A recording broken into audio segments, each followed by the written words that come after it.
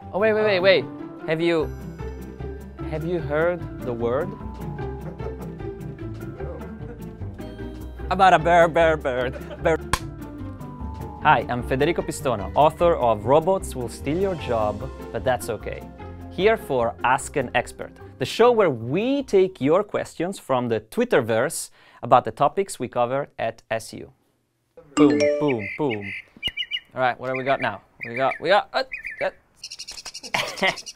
Evan Huddleston asks, what do you think about Asimov's 3 laws of robotics? Interesting. So for those of you who don't know, the 3 laws of robotics were proposed by the great sci-fi and scientist Isaac Asimov, whereby the 3 major rules potentially could define the ethical behaviors of machines and robots in society to peacefully coexist with humans. And specifically, if I remember correctly, were a robot shall not harm a human being, a robot shall preserve itself unless it conflicts with the first rule, and a robot may not harm other robots unless it conflicts with the previous 2 rules. Now, there are problems of consistency within this because, you see, the definitions are very important. We ourselves don't even know how we define beneficial, hurting, loving. These are all kind of very fluid definitions because humans don't have a structural, consistent natural language. And so programming these things into robots is incredibly difficult. In fact, it is arguable that it's proved to be mathematically impossible by Gödel's incompleteness theorems over 50 years ago. So we don't really know how to address this problem. And the best that we can think of right now is to put a lot of safeguards into the algorithms as they learn and as they are self-reinforcing and they're gathering information from outside the external world. That's good stuff for me. Alan at Astra Materia. Ooh, stuff from the stars. What lessons can we learn from the Thai.ai chatbot disaster? Ooh, very interesting.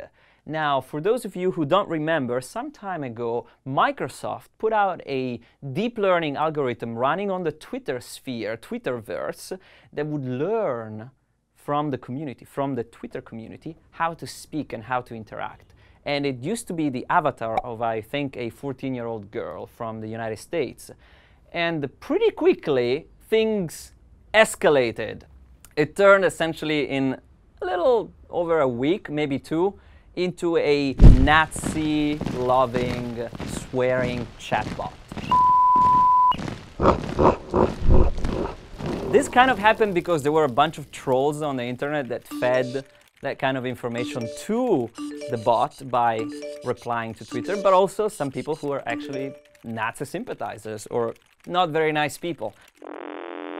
And so this is a cautionary tale for us. It's not so much what we tell the robot to do in its initial programming, because we have no basic understanding of the mind.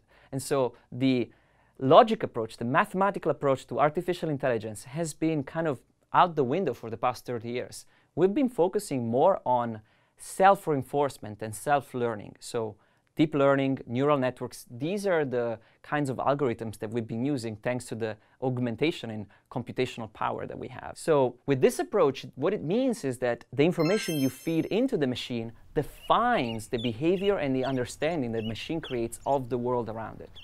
So if the understanding that it receives is full of hate, violent, Nazi-inspired trolls, or Make America Great Again kind of talk, then that's what it's going to learn. So we shouldn't be so much worried about machines per se, but more about us, really, because we define what the machines do.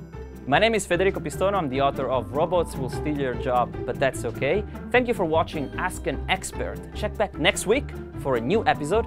And don't forget to click here, somewhere here, to subscribe to SU. And you can follow me on Twitter at Federico Pistono. All right, we got another question here. Oh, it's a drone!